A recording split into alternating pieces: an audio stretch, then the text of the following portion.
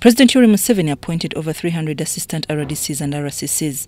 Now the leader of opposition, Joel Ssenyonyi, wants to know the relevance of these new members and the criteria used to recruit them. Be helped to understand whether now assistant RDCs are taking over the work of the Inspectorate of Government, because there seems to be a lot of duplication. Also, if you're saying they are meant to carry out mobilization, for what exactly? Section 70 provides that these are meant to be people of high moral integrity, people whose conduct is not questionable. Members of Parliament resolved that the questions of the roles and responsibilities of the new assistant RDCs and RCCs require the Minister for Presidency, Milly Babalanda, to explain. The government chief whip, Hamson Obua, said their role is to sustain their stay, while Honorable David Bahati challenged leader of opposition by reminding him that it is Parliament that approved money for assistant RDCs and RCCs. I wish to request your chair to give time to the Minister for the Presidency to come and provide clarification on the appointment of the Assistant Resident District Commissioners. In this budget, we approved money for assistant RDCs.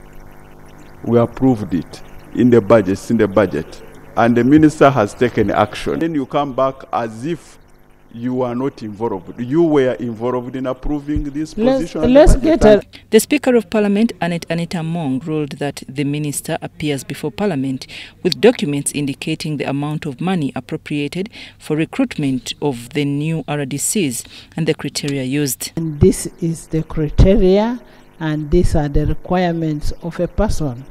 You cannot pick somebody just from nowhere to come and claim to be an RDC when a person has a bad track record. Some members of Parliament continued to react on the issue with recommendations for the minister to also bring the education qualifications for new appointed RDCs. To us now, it's part of what we should focus on, to develop some of those roles that govern the process of even appointing RDCs. You should be honorable members, yes. I have already... If we have been having the type of Anderson existing, the current that they have appointed right honorable, the current ones, I have an example of one who didn't even go to school at all, but is also posing as the assistant. So this is where we are going. So we request that.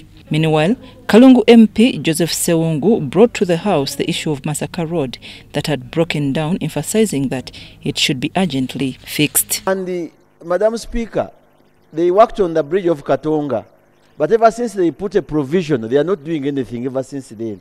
It is also sinking day by day. But see, what is happening, people are suffering. I'm Navka Farida and Gloria Gwitabinji in Parliament.